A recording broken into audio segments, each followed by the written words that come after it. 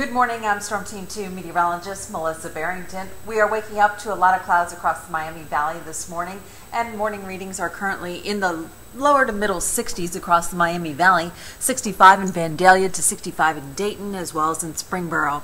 Live Doppler 2HD is quiet out there, but there are a lot of low clouds in the vicinity, and because of that there may be a brief sprinkle, but for the most part we are expecting a dry day across the Miami Valley.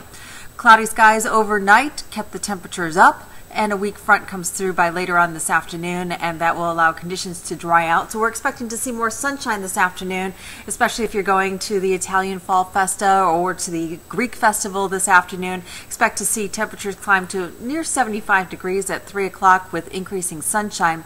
That'll be similar conditions also if you're going down to the Cincinnati Reds game, around 75 degrees for that 4:10 first pitch.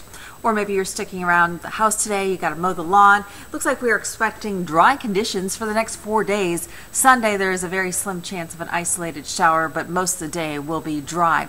Future tracks showing that we do have those clouds sucked into the area this morning. This afternoon we'll start to see some sunshine come out, and we'll see drier conditions come later on this afternoon and this evening.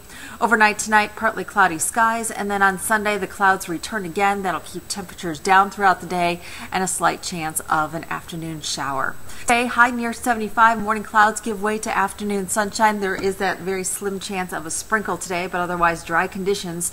Tonight, partly cloudy and cool, low 56. And for your Sunday, mostly cloudy, chance for an afternoon shower.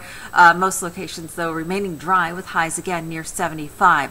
That extended forecast, we do have more intense heat coming later this week. We'll see highs in the upper 80s to close to 90 degrees for much of the upcoming week.